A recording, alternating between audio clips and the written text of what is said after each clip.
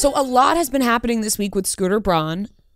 Clients are dropping like flies. See, something's happening. Something must be happening. Everybody's wondering, what did he do? What is everybody hearing? Because the first report came out that Justin Bieber had dropped him. And now Justin Bieber's people, they were like, no, that's not happening. Yeah. But there's been multiple different hearsay about that. Yeah.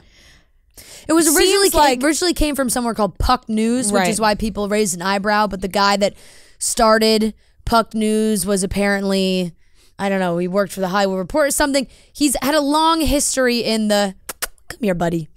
He's had a long history in the entertainment news world.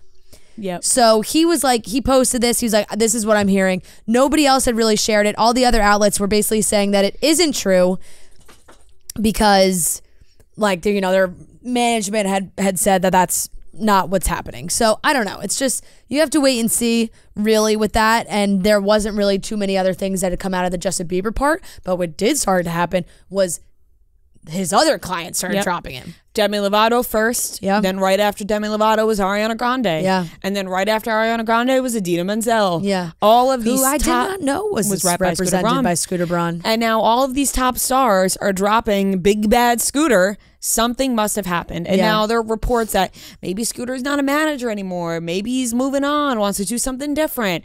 You don't stop being a manager unless people don't want you as a manager anymore. That's I think how that happens. Oh, really? I don't know. I could kind of see him like, I feel like he's a master,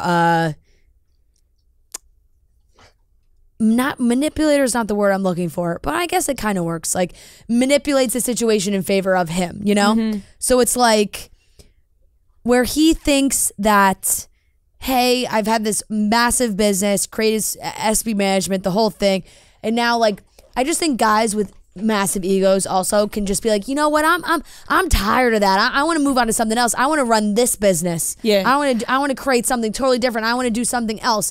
So I feel like Scooter Braun's like, I need a manager. Yeah. It's just also crazy to me too that this could all be happening.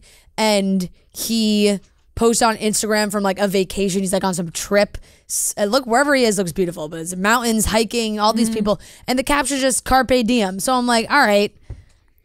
He seems unbothered. Right. So, I mean, clearly we know Scooter Braun is not the cleanest of guys with his reputation, okay? Yeah. He's got a sketchy past. We know everything that happened with Taylor Swift. He was a dick to her. Yeah. And then, you know, he cheated on his wife. I really do feel like broke up. Yeah, I do feel like pre-Taylor Swift, though, he had a great reputation. He had a great reputation until you uncover things about people. And the real them is unveiled. Yeah. And that's what happens a lot of times. Yep. And so this so-called good guy Scooter Braun gets a massive head and he has skeletons in his closet that come to light. And I think that maybe that might be what we're seeing, or maybe like you said, maybe it's as simple as he's not going to be a manager anymore and he's doing some other business.